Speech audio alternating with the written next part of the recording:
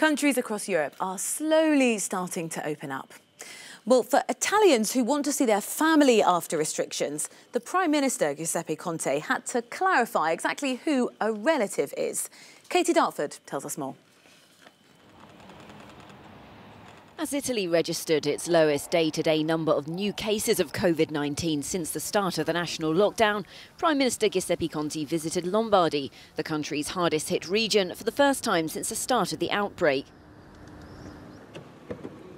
After announcing that Italians could leave their homes to visit relatives from next Monday, he clarified just what a relative was, as Italy has no legal definition for the term.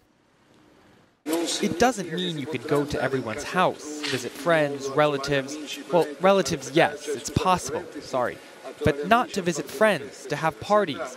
You will be able to visit people with whom you have a relationship or close relationships.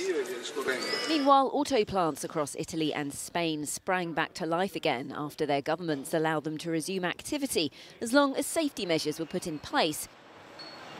In Italy's biggest Fiat Chrysler plant, employees were given gloves and masks, and transparent plastic shields were installed to separate workers.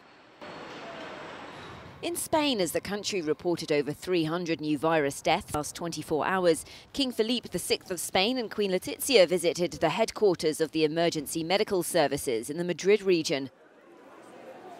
Spanish Prime Minister Pedro Sanchez will present a detailed plan today for a de-escalation of the country's lockdown.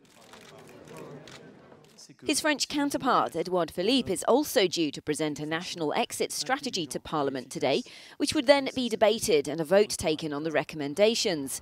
17 priorities have been identified, including reopening schools, returning to work and the supply of masks and sanitisers. Elsewhere, more EU countries have begun to open up. In Switzerland, businesses, including dentists, hair salons